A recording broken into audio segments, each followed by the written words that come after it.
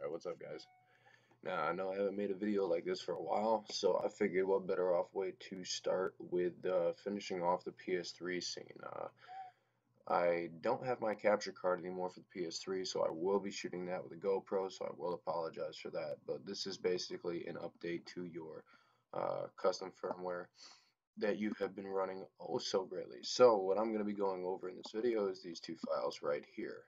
This file is actually inside this file, so don't worry about anything. I'll go through everything step by step. So first thing what you're going to want to do is you're going to want to download this Habib 7 or excuse me, Habib 476 Cobra version 1.0. This is the 4.76 custom firmware that Habib has designed for the PS3s running on CEX Base Custom Firmware. After you download that file, you're going to open it up and you're going to see this folder. What I want you to do is extract that folder. Once you extract that folder, it will be here. If you open that folder up, you will see an update folder. Inside that update folder, I already have set up a PS3 update.pup. This is the custom firmware installation file. So what you're going to do with this is all you're going to do is go and plug in a USB stick, anything that's over at least 250 megabytes, which I don't believe that this one is actually. So I'm going to use this one instead.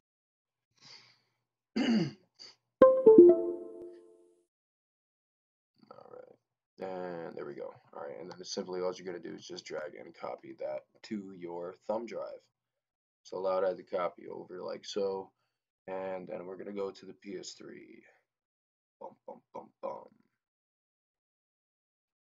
Now, a few things to keep in mind.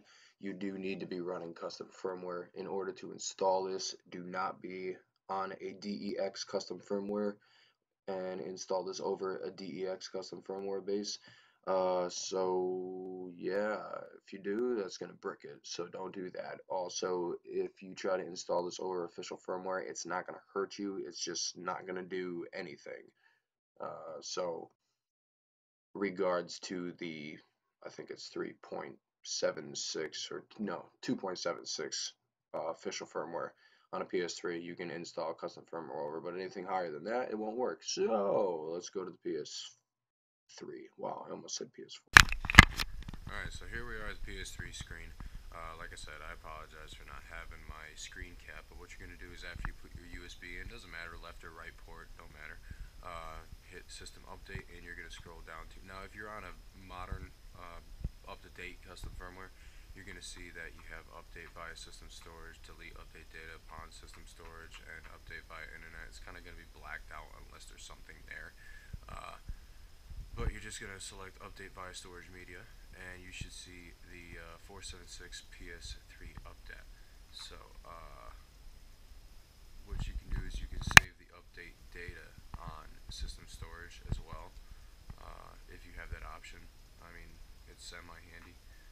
If not, then just select the update and it will load the update, and then it's going to copy the update data to the system storage and delete it immediately after it's installed. So we'll just wait for this here to finish. Alright, so here we are, pretty much almost done here. We're at 92%, 93, it's climbing fast, and we're at 100. The PS3 will reboot. And again, I apologize for the GoPro. I feel kind of awkward standing in front of my television recording it with a camera. Now it's going to check for the update data. Hit the PS button on your controller. If your controller is dead, make sure it's plugged in via USB.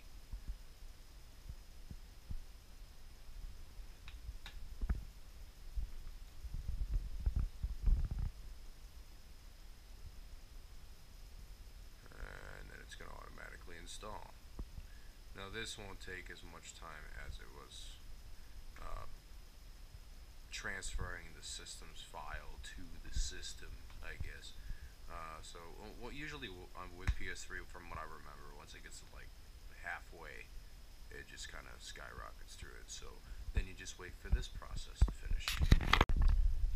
Okay, so I kind of missed it. It literally got to 53% and then jumped to 100, just like I said it would. So now it's rebooting here. Hit the PS button on your controller.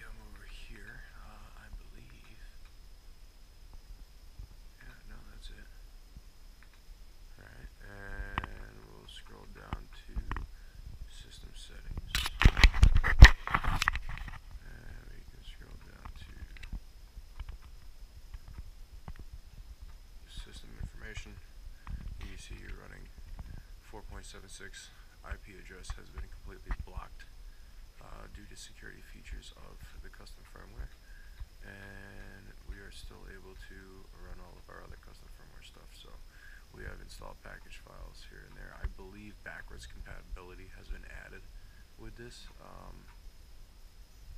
but I'm not too certain. So let's try and boot up Multiman and see what happens here.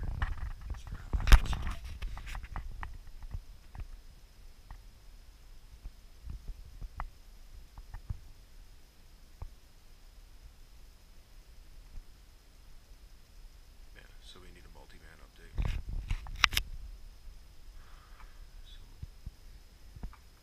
I'll try and boot up SingStar then, see what happens with this.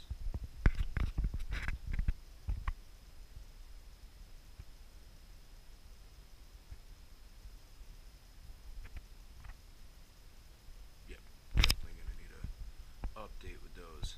So let's just try one more thing. Try booting up this Super Nintendo emulator real quick.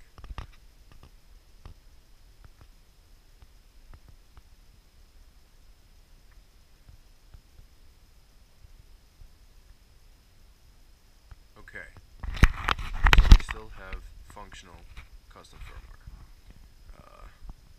So the custom firmware works. I just need to get the Multiman and the backup managers that work with this custom firmware. So that's updating. So as you can see, I have been out of the scene for a while. But this is custom firmware 4.76. Habib Cobra is installed as well as I believe backwards compatibility, but I'm not sure. I'm gonna figure that out. But yeah, so that's that. So rate, comment, subscribe. You can follow me on my Google Plus forums as well, where everything is PM from YouTube, and I will be getting a screen capture card. I'm gonna be finishing up the PS3 scene, and I will soon be starting the PlayStation 4 scene with the installation of